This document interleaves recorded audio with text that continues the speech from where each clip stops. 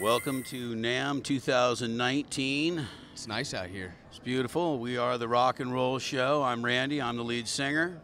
Matt, bass player. Here to talk a little bit about our studio and our band, new upcoming album.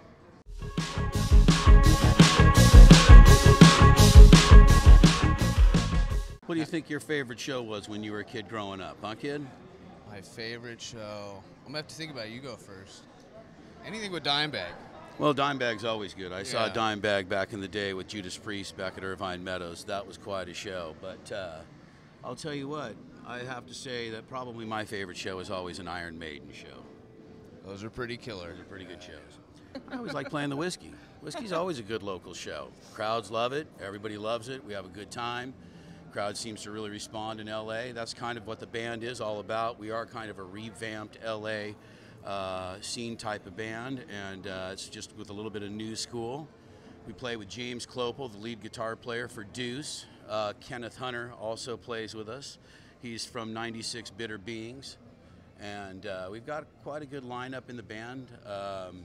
Very excited about it. Seem to be getting a very good response with everything that we're doing with it, and enjoying ourselves. Tell them about the studio.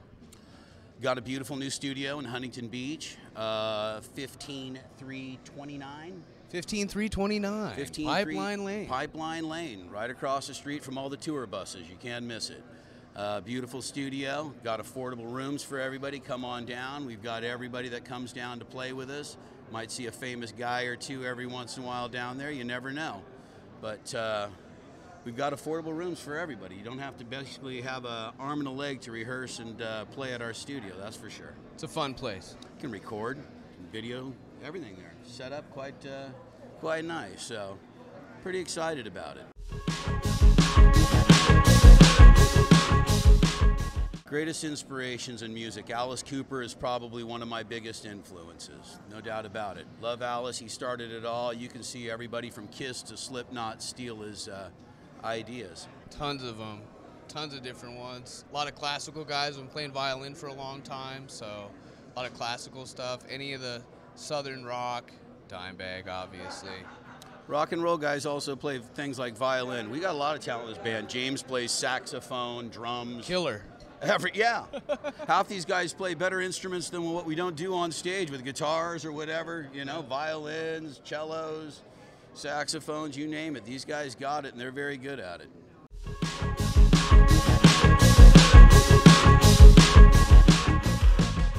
My view on the music is nowadays it's kind of been cheesed down a little bit, really. Everything's so processed so quickly. Nobody puts any heart anymore into an album a long period of time, which I like to try and still do when we're spending time in the studio. But in all reality, I think that the music is, some of these kids nowadays, like Avenged Sevenfold, everybody else, they're really getting a good idea. Yeah. Five Finger Death Punch, they all sound really good. They all sound really good. You know, technology is helping everything move along faster.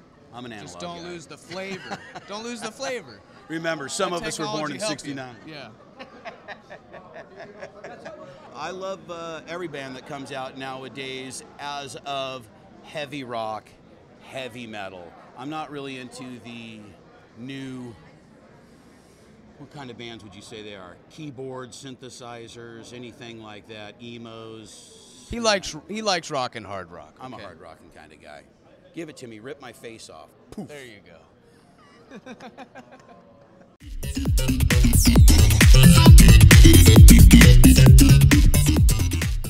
That guitar from the chick guitar player from Alice Cooper, her new signature guitar.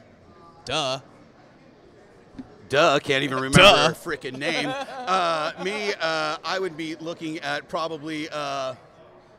the loudest QSC amp that they have right there. Rip your face off. He's a power amp.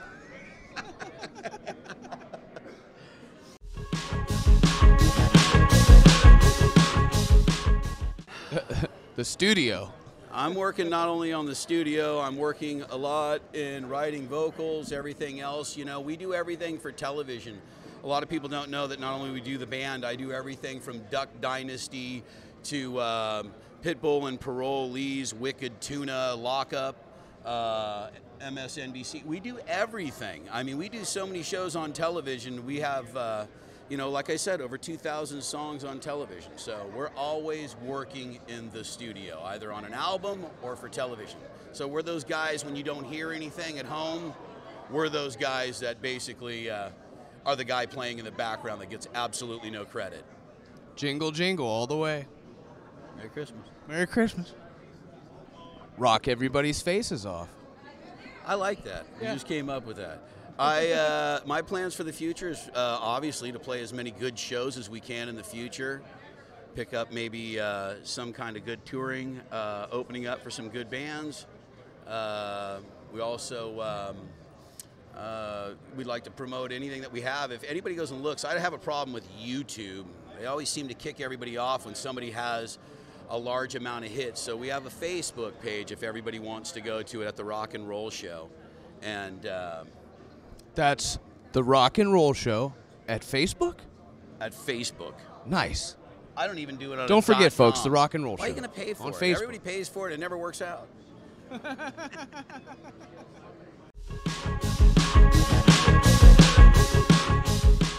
Facebook, Follow the me on Rock and Roll Facebook.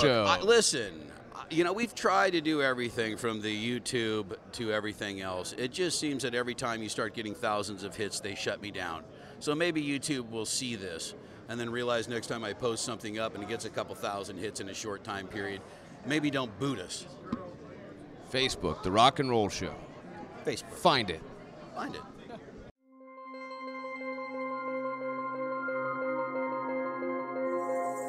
Ultra Rock, we love you.